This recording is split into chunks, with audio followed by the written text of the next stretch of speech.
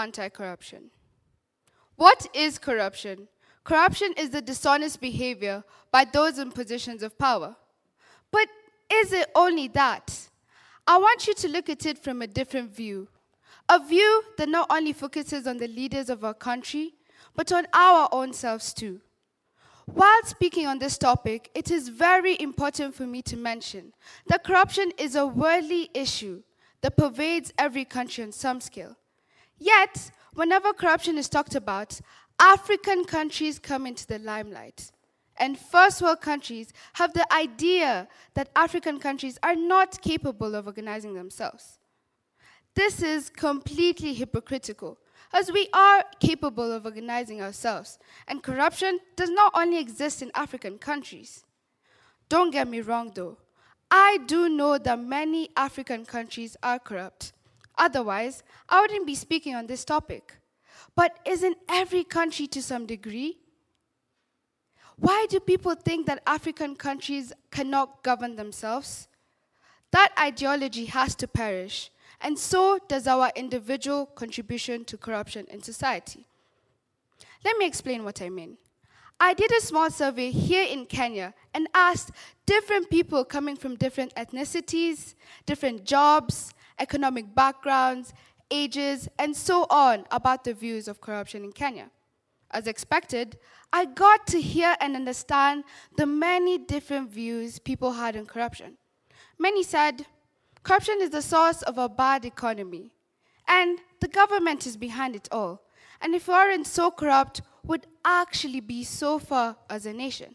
I then asked them this: do you think the corruption only exists in the government, or the common Mwananchi citizen is also part of the problem?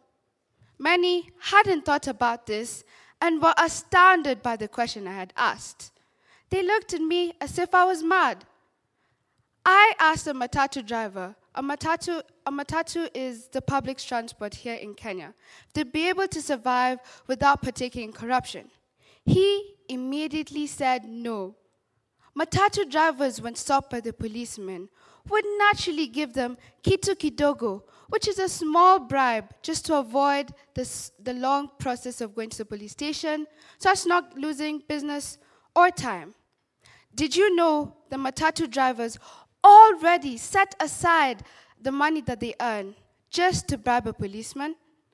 They have become so accustomed to it that when they're stopped, they don't even need to be asked, but already hand over the money without hesitation.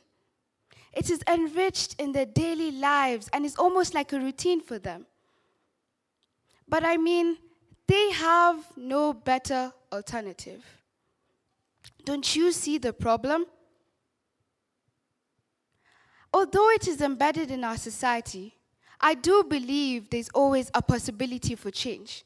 Think about this. How about if every matatu driver collectively decided, I'm not going to pay this bribe, and instead goes through the long process of going to the police station and getting a fine? They'd be able to teach the policemen that it's not so easy to get a bribe and realize this is not such an effective way of policing the community. Okay, now look at some sort of way you have contributed to corruption in your daily life. It could be cheating in tests, as many of you here have probably done before once in your life. Or in your day-to-day task, just to use the easier route. We have become so accustomed to it from when we are young that when we're older, it is the norm. For example, have you ever gotten a foot in the doorway for a job or sped up a process just because you know someone? This, by very nature, is corruption. Again, don't get me wrong. I do know we should always be criticizing our government to enforce democracy and help our community grow. But I also firmly believe we need to look at our own selves. This is why I believe we should start from school. School policy makers should enforce the issue of corruption in our curriculum worldwide. Yes, it may be easier to cheat on that test and get that A and make your parents proud. And yes, it could be easier to pay that little bribe just to avoid the long legal process. And yes, it may give you a handy leg up just by knowing the right people. But why can't we eradicate this stagnated way of thinking and have a sense of integrity? Why are humans so quick to judge others, but not judge themselves? Just like those Western nations that are so keen to paint corruption as an issue that does not involve them. Why do we only see the speck out of our neighbor's eye, but fail to see the beam out of our own eye? Although we should end corruption starting from ourselves, I also believe it is a team effort. As if one person is true to the anti-corruption stance, it is honest and great, but it won't really be effective in solving the problem at hand. But if we all are collectively true to ourselves, I believe we could end corruption as a whole here in Kenya and worldwide. I want you to think of small ways you have become so accustomed to corruption in your day-to-day tasks.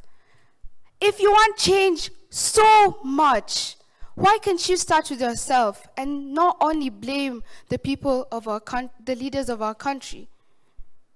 As Nelson Mandela so wisely said, we can be the start to change. We can change the world and make it a better place, but it is in your hands to make the difference. Be the start to change. Thank you.